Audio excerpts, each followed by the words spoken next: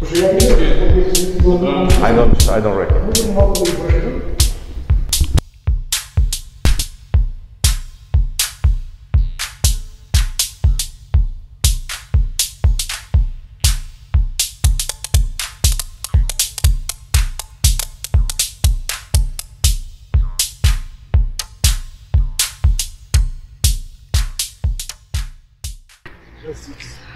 The six-story part is a balcony on top of it, on everyone, and on top of every building there is also a balcony. And which is most important, I will show you. These two balconies on number 12 and 13, yes, on the building behind this, are one of the most important balconies in my life, because they look exactly in this building, which was ladies building. So my uncle was general colonel, something highest rank in general in US Army. So I have a bunch of binoculars as well.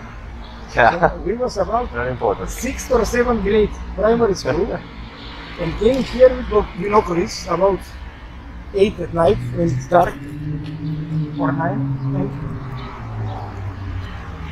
people pass behind us and see we are looking with binoculars in a ladies' part of the dormitory.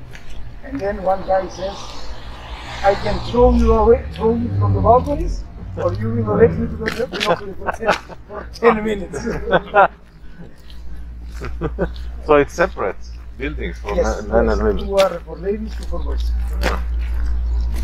But most important is connection. Yes, yes. So, And it's free movement. yeah. Yeah. From time to time, too much. Yes.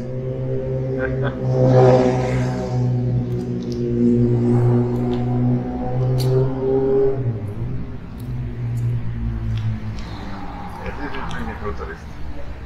Oh, this is great.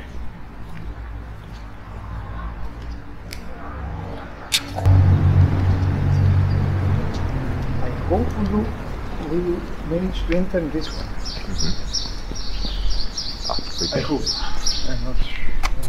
I'm sure.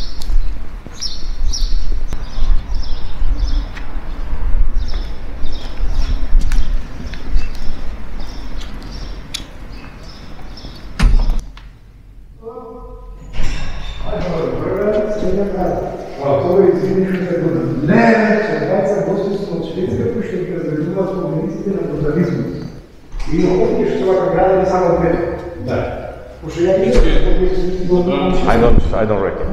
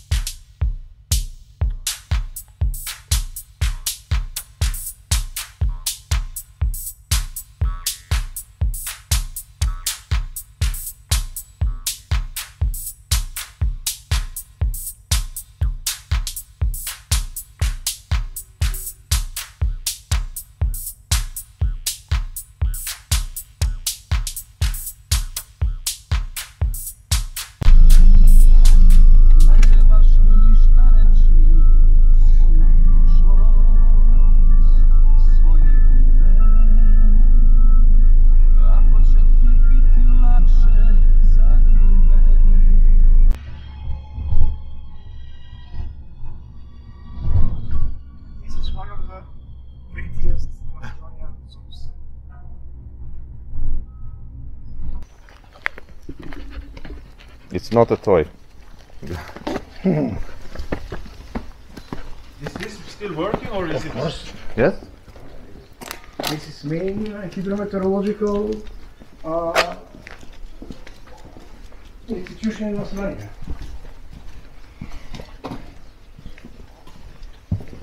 I think the name is National Hydrometeorological Institute. Yes, you have in English too. Brutal to the end. To the end, yes. For real. I'm not sure who built it. This guy Constantino seems to have It's been Constantino? Janos Konstantinov, I think his name was. He made many of the houses. The architect made many of the houses. Might be him. Yesterday we read about the gypsy market. Is it the real gypsy market or is it just a name? No, it's a real gypsy market. Only it's in a gypsy neighborhood. Okay. But now it's closed. Yeah. We have to leave something for next time, so next time we go to gypsy market. Have you tried the tavče gravče? Do you know what that is? No. It's the most traditional dish. It's white beans baked with tomatoes and sausages. It's really good. Okay, then we have to So yeah, this is like a staple. So everybody like. What was the name, sir? Tavče gravče. Tavče It's a funny name as well, but I'm sure you will see it everywhere in Macedonia, and it's really good. Yeah. Well, this place saved our day. This place saved our day after 15,000 steps. Quite long day. First day in Skopje, great. Before the 8 o'clock curfew. Yeah. Where we will continue with mastika and cheese at home on the butter. Compare. I think the mastika will lose support. However, I vote for this focus forum restaurant. Yes, forum. Where they had, at least in the window, this cevapi, and also this bean dish, which is on the top of the list. Pushka or something. Recommended by Elena. Now we have to eat it. That's also one of the dishes. Yeah, we cannot disappoint her. Turkish district, 5 p.m. Monday afternoon.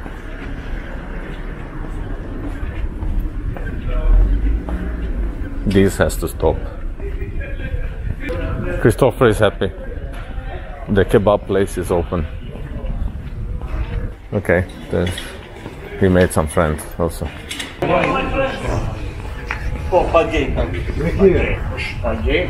What's the deal here? The deal is, I don't know, but Apparently like they have cevapi. Some sort of cevapi.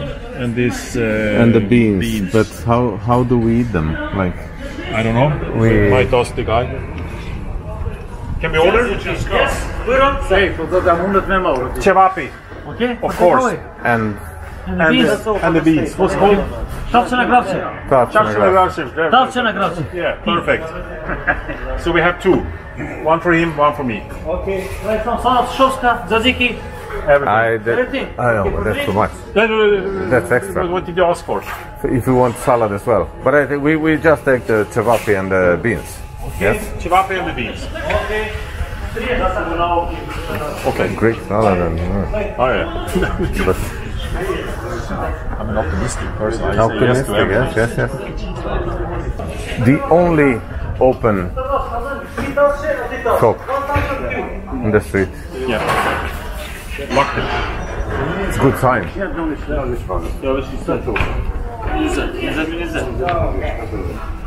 Okay, so now we own the place. Everybody left, including the owners, and we are left here. Yeah. We took over the beer garden.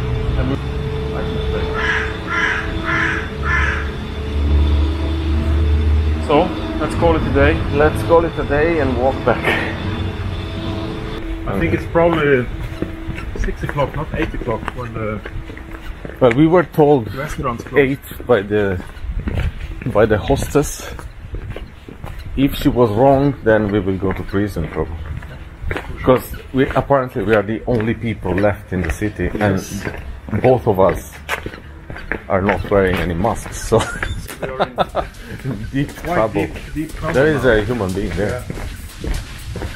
Half running. This is like the day after. Oh, there's a bicycle.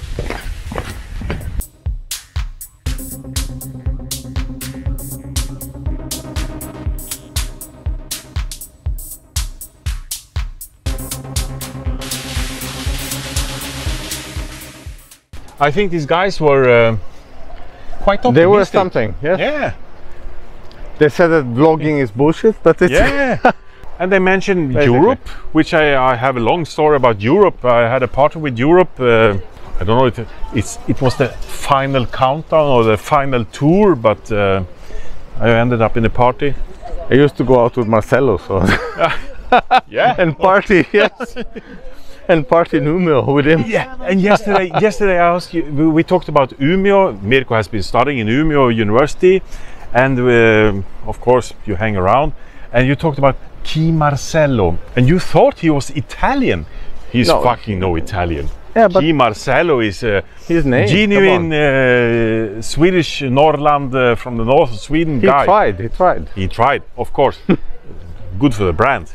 But his real name is Kjell Lövbom, which is extremely dry.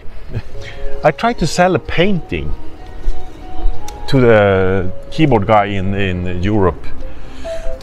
The title of the painting was Whole Lot of Shaking Going On. I made a series of paintings based on Jerry Lee Lewis titles of the songs.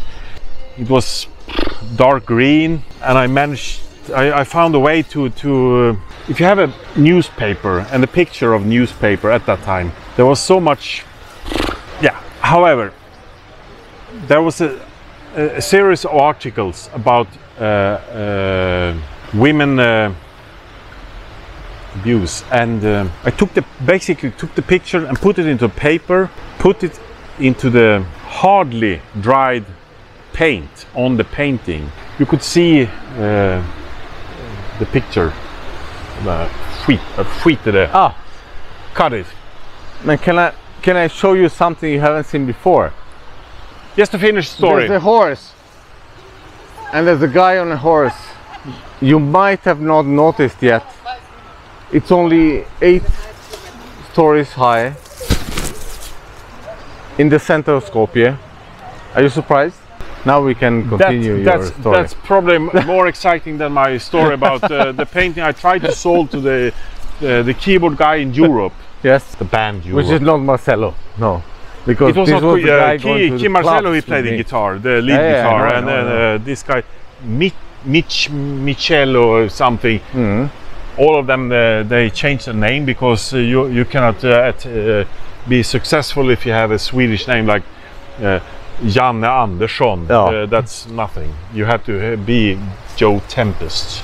I was in this party. I tried to sell this painting. All music videos made by Europe was terrible. I thought it was disgusting.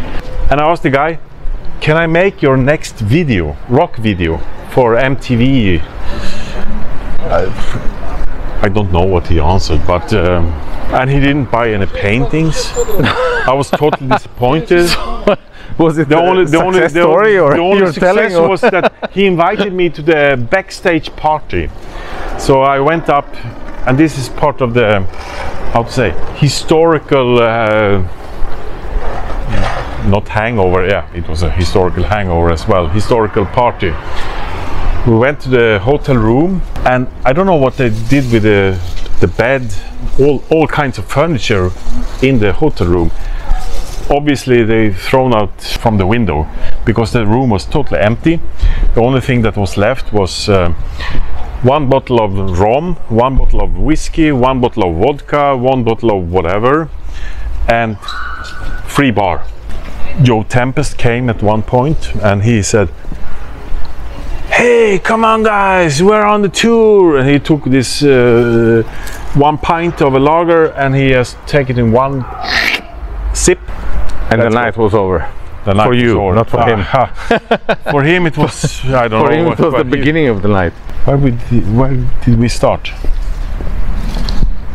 The guys at selling records. Talking about Europe, you studied in Umeå and you met a lot of celebrities from Umeå. Yeah, 2. 2. Yeah, okay. Let's not say. It's okay. It's a lot.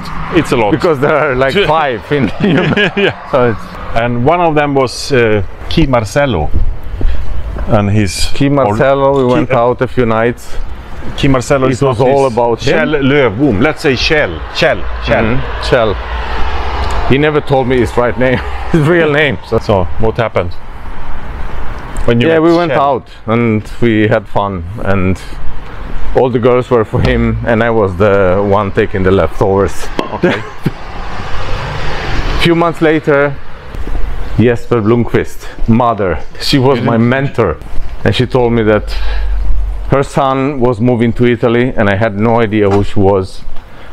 And then she said that he has an agreement, preliminary agreement with Silvio to get an apartment in Milano. Silvio, you're talking about Berlusconi? That was my next question, and it was that Silvio. And then she asked me, can you please fix anything better? Because I was there and it didn't look very good. And I said, no, I can't fix anything at all. No, I was of no help, but I still managed to meet Jesper, and we went out a couple of times. He went out with a AC Milan jersey and uniform. He got all the best girls. I was the plan B. Story of my life.